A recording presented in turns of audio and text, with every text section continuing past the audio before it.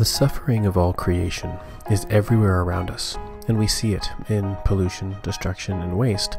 And the truth is, though we can and should work against this suffering, we should try and stop and change it.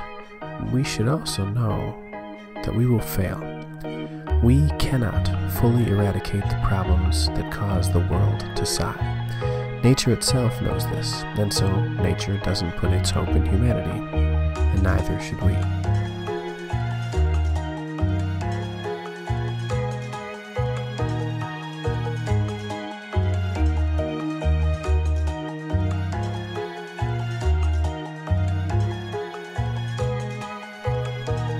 The only true solutions to it all are provided by God.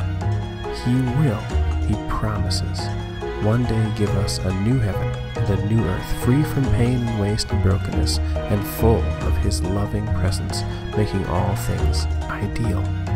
He will bring us to Himself in this paradise, and it will be great. But that's not the only solution. In fact, He's also done something that's essentially the opposite of that passage you read from Revelation.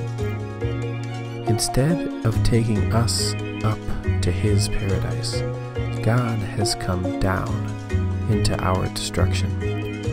Jesus became part of the broken creation, felt its hurt, and lived in it. He suffered a pain greater than every other innocent victim in nature throughout history. And in doing so, He removed the brokenness that sin had put between us and God and restored our connection to life. On a day-to-day basis, it's His unending, infinite life that is in us and gives us hope.